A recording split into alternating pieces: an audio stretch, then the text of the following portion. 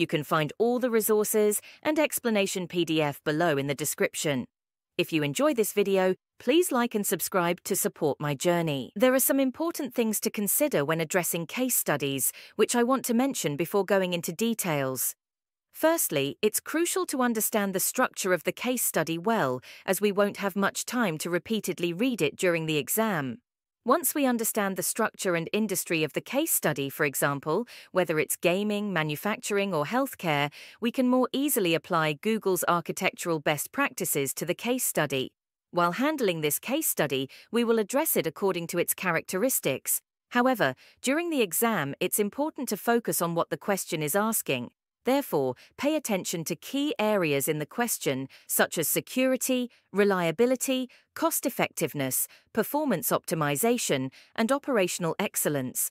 After thoroughly understanding the case study, you can map the most suitable services from the Google Cloud platform for this study. You can find the link in the descriptions as well. Let's start with reading the company overview.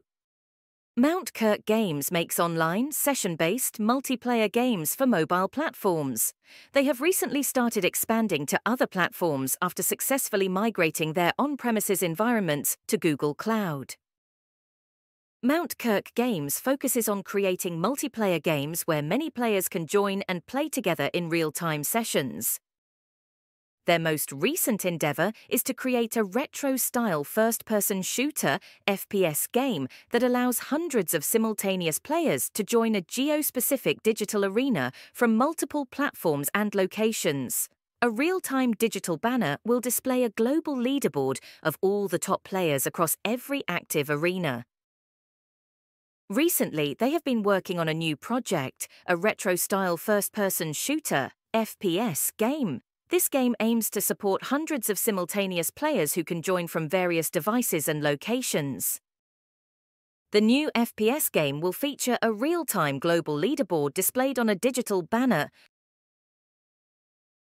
We need to focus on a few things.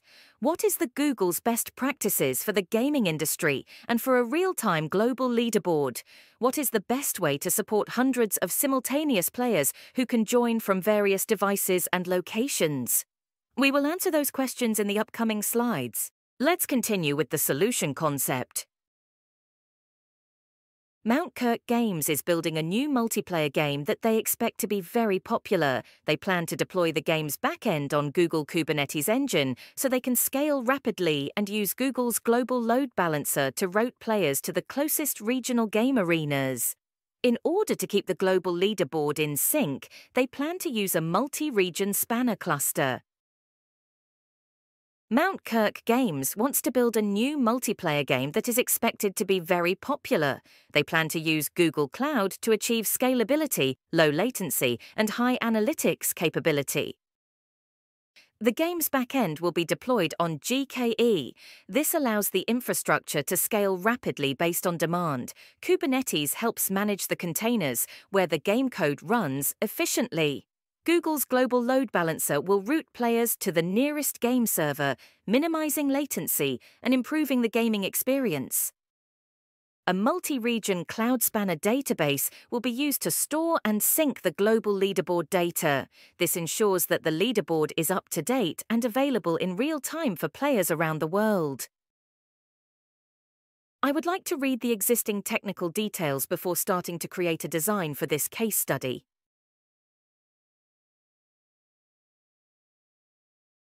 The existing environment was recently migrated to Google Cloud, and 5 games came across using lift and shift virtual machine migrations, with a few minor exceptions. The company has migrated its infrastructure to Google Cloud using a lift and shift approach. This means they moved their existing applications and workloads to the cloud without making significant changes to their architecture. Each Google Cloud project maintains its own IAM policies to control access and permissions. Let's look into the IAM hierarchy in more details. We have an organization called Mountkirk. Each new game exists in an isolated Google Cloud project nested below a folder. Legacy games with low traffic have been consolidated into a single project. There are also separate environments for development and testing. I feel like understanding IAM hierarchy is very important, so you can also double-check the Google's Skill Boost courses if you have any doubts. Let's start mapping the best Google Cloud services to this case study. First, we recognize that this case study focuses on the gaming industry. There are 2 charts from Google's best practices that I want to share with you. The first one is the cloud game infrastructure, and the second one is the best practices for mobile game online architectures. Both of these are crucial and clearly explained. You can find the links in the description.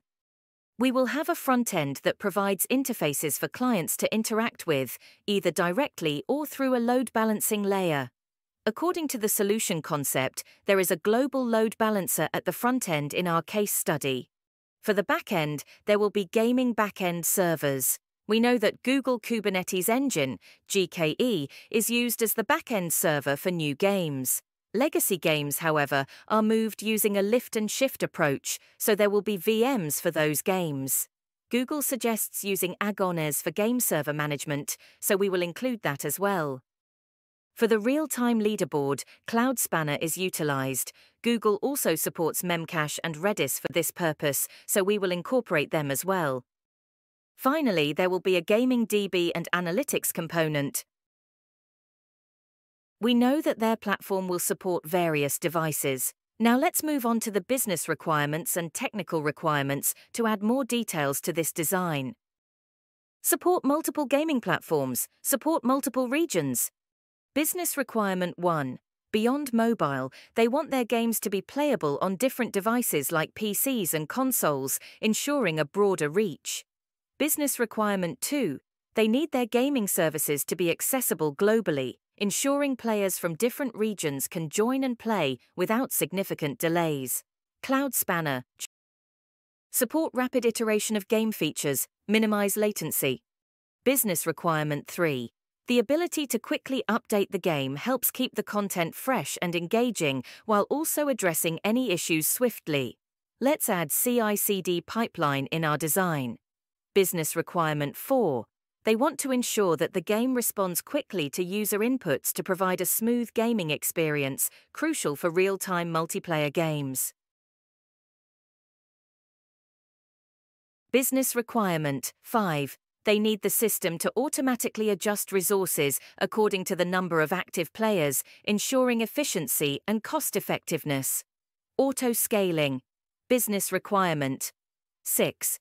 Using managed services from Google Cloud reduces the need for hands-on management, allowing the team to focus more on game development.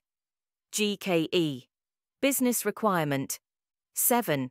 They want to keep expenses low while maximizing efficiency, especially as they scale up their infrastructure to handle more users and games. Again, auto-scaling. Dynamically scale based on game activity, publish scoring data on a near real-time global leaderboard, store game activity logs in structured files for future analysis. Use GPU processing to render graphics server-side for multi-platform support. Support eventual migration of legacy games to this new platform. Technical requirement 1. This ensures that the system can handle varying numbers of players without manual intervention. When more players join, additional resources are automatically allocated, and when players leave, resources are scaled down. Technical requirement 2. This means that scores and player rankings are updated almost instantly as players play the game, providing a live and engaging experience for all users.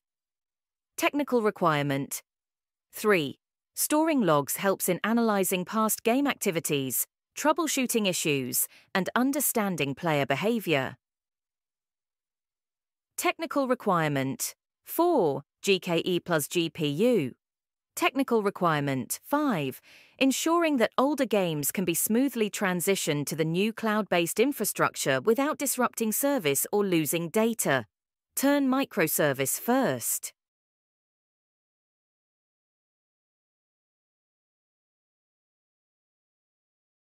Thanks for watching. Hope you enjoy this video.